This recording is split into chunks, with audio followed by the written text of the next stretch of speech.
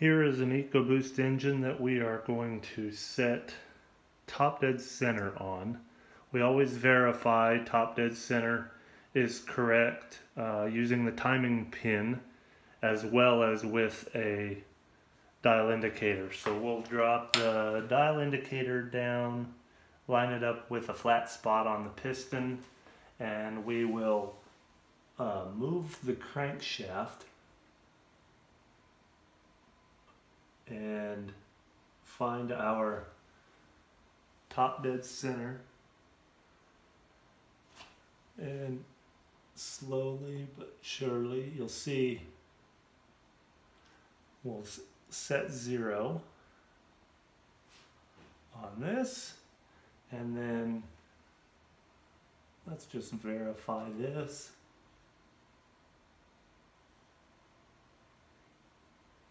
Okay, so we're verified at 0.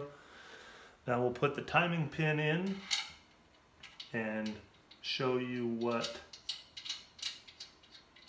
this does. Pretty ingenious the way that Mazda and Ford do this.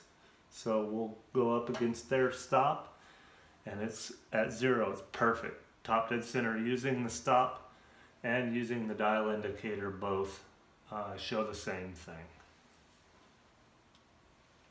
On our crankshafts, you'll also notice that this keyway is perfectly straight up and down.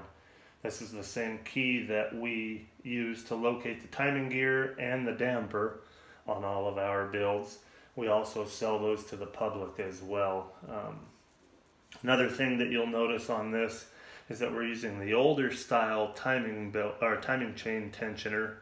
We prefer the cast iron timing chain tensioners to the screw type aluminum that have superseded these. The earlier engines, at least up through 2017 or maybe even 2018, came with this style, and then they switched over to an aluminum housing that has a little bit different method of the adjuster kind of screws out a little bit, and those are a little more susceptible to leakage when everything gets warm and grows. So we've found slightly better oil pressure with the cast iron tensioner.